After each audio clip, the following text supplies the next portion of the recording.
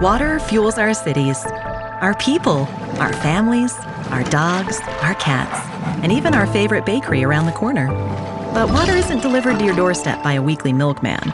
So how do Southern California water agencies do it?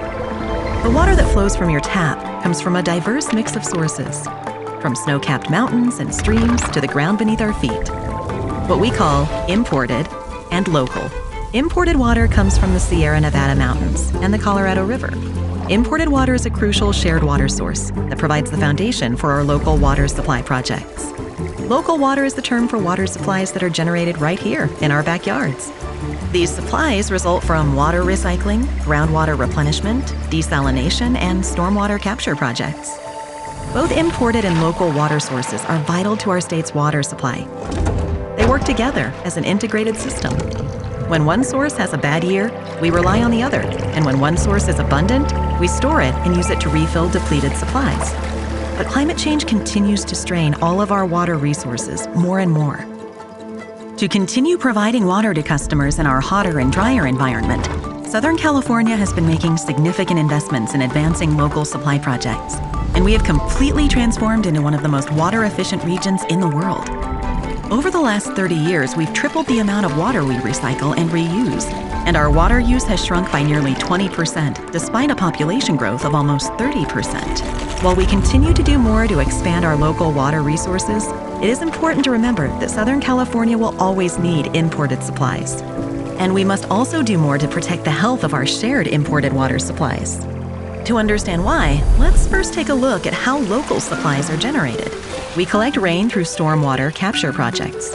We're continuously expanding our stormwater capture capacity in the region, but we can't control the weather.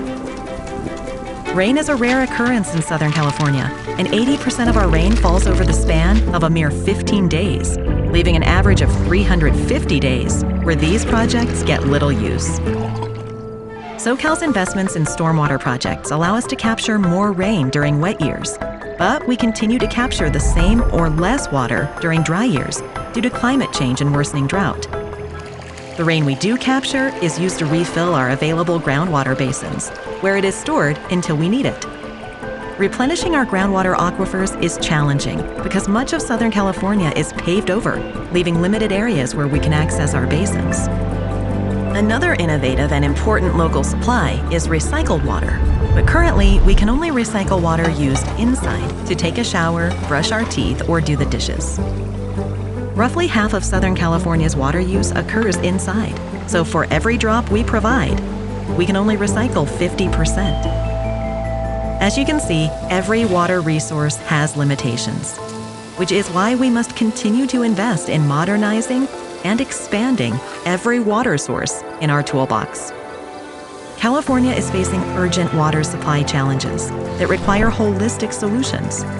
Our local and imported water supplies work together as an integrated system that keeps water running to our homes and businesses. We must continue to do more to secure every source available.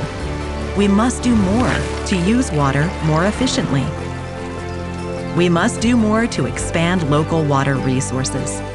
And we must do more to preserve and invest in our imported supplies. Protecting every drop of imported and local water is more important now than ever. To learn more, please visit www.socalwater.org.